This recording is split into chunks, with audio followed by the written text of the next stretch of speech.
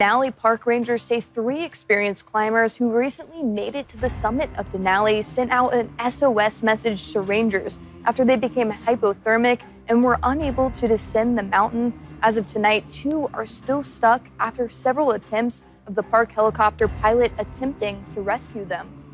On Thursday, May 30th, 2024, a climber stood at 19,600 feet on the upper slopes of Denali. The wind raged around him, whipping against his frostbitten face as he raised his arms above his head, waving at a helicopter struggling to stabilize above him. The climber was suffering from the early stages of hypothermia and had called for rescue 2 days prior. His climbing partner was in a snow cave just behind him, and if they had any chance to survive, they would need help. But the high winds and brutal temperatures had stopped any rescue from happening until Thursday evening. The problem was their rescue would not quite go as planned.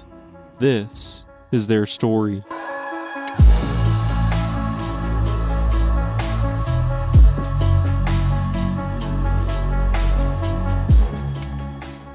Denali is the tallest mountain in North America, towering at 20,310 feet above sea level. Located in south-central Alaska, it lies about 130 miles north-northwest of Anchorage. Formed around 60 million years ago by tectonic uplift, Denali is the centerpiece of Denali National Park and Preserve. What makes Denali so difficult to climb is its location. The peak is infamous for having some of the most unpredictable weather in the world. One of the most famous quotes on the mountain is, "There is no such thing as bad weather, only inappropriate clothing." Of course, the altitude, environment, and technical climbing also play a part in making North America's tallest peak an advanced climb. Nearly 1,000 climbers each year take on the peak through May and June, with 60 to 70% usually reaching the summit. But don't let the success rates fool you. Denali is a beast of a mountain.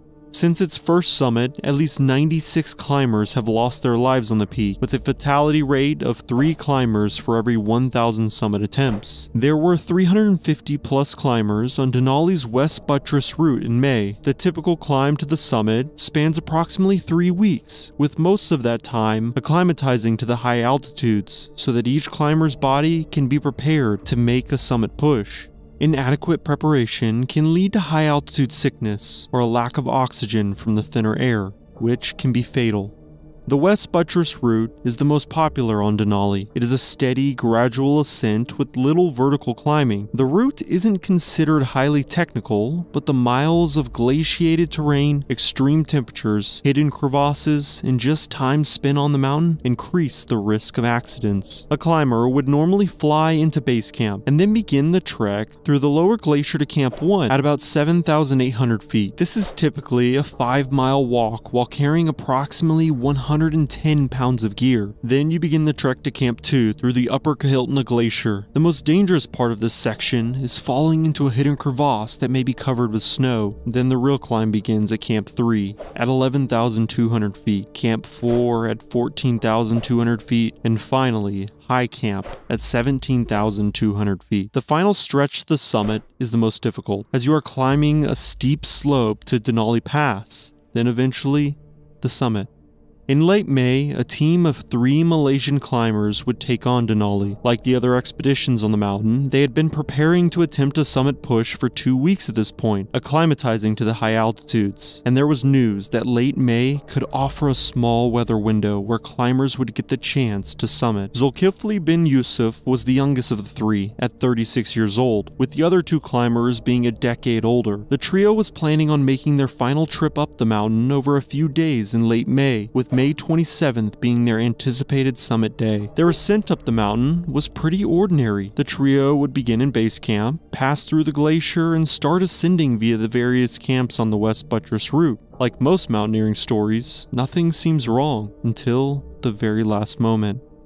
After reaching the high camp, the trio would take a short break to rest before beginning their final push to the summit. This is when the early signs of issues would begin. They were all exhausted from climbing at this point, but Yusuf's health in particular was declining rapidly. Don't get me wrong, he was still there and wanted to push for the summit, but it became obvious out of the 3 climbers, he was struggling the most. In the early hours of the morning on May 27th, the trio would begin their final trek from High Camp up Denali Pass, then eventually across the football field. At some point during the early afternoon, the 3 climbers would reach the summit of North America's tallest peak, accomplishing the goal they had all set out to do months earlier.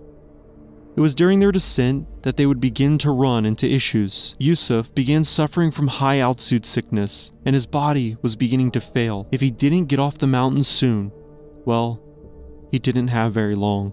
The issue was that he was also becoming delirious, making descending the mountain nearly impossible. Over the next several hours, the trio would labor down the slope, making their way towards high camp. But as the hours passed and eventually the sun set, they knew that they were in trouble. It wasn't just Yusuf who was struggling at this point. All 3 climbers were suffering from the beginning stages of hypothermia. It was in the late hours of May 27th when Yusuf collapsed, and the other 2 climbers knew they had no choice. They had to call for a rescue.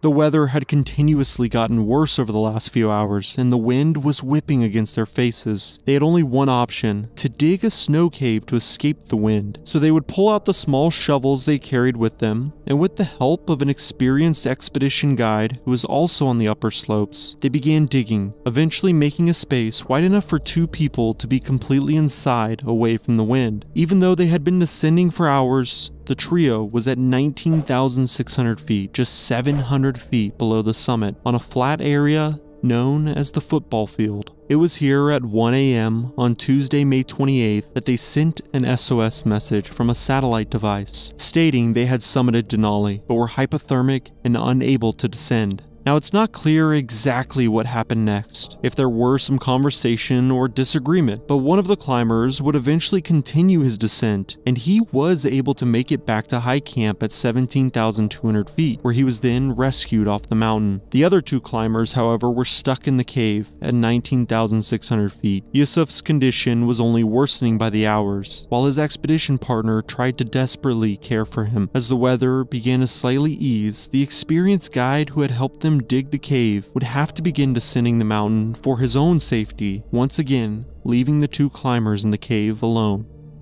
Wednesday would come and pass, with the weather only worsening. At this point, the weather had gotten so bad that there was no other climbers on the upper slopes. Yusuf and his climbing partner were hanging by a thread. They had been above high camp for over 2 days at this point, and there was no end in sight. It wasn't until Thursday night that the wind began to let up enough for a helicopter to attempt to rescue. Now, the wind was by no means gone. It was whipping the helicopter around, making it nearly impossible to fly. But the park rangers knew they didn't have very long if there was any chance to save the 2 climbers. As the pilot made his way up the slopes, he would spot a climber on the football field, standing outside a small hole, waving his arms above his head. It was a desperate, final attempt to get the attention of the helicopter, and it worked. But the issue was, once again, the weather. The Rangers quickly realized they would not be able to perform a rescue operation. Instead, they dropped a bag of supplies near the snow cave, with the hope that they would survive another night.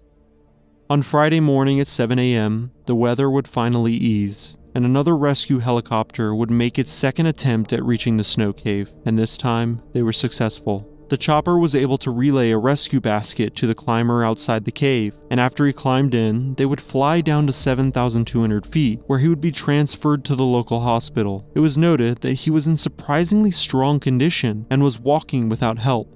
After he reached safety, he would tell the Rangers his climbing partner Yusuf had died in the snow cave 2 days prior, meaning Thursday night when they were delivering supplies, the surviving member would be huddled inside a snow cave with the body of his friend. That same night, rescue climbers would reach the snow cave on foot and bring down Yusuf's remains so that he could be reunited with his family. Yusuf was the second death on Denali in 2024, with another climber falling over 1,000 meters to his death on Denali Pass just 2 weeks prior. Yusuf's climbing partners would make it off the mountain, and currently they are still recovering, with obviously a long road ahead of them. But they made it off Denali, and their friend didn't.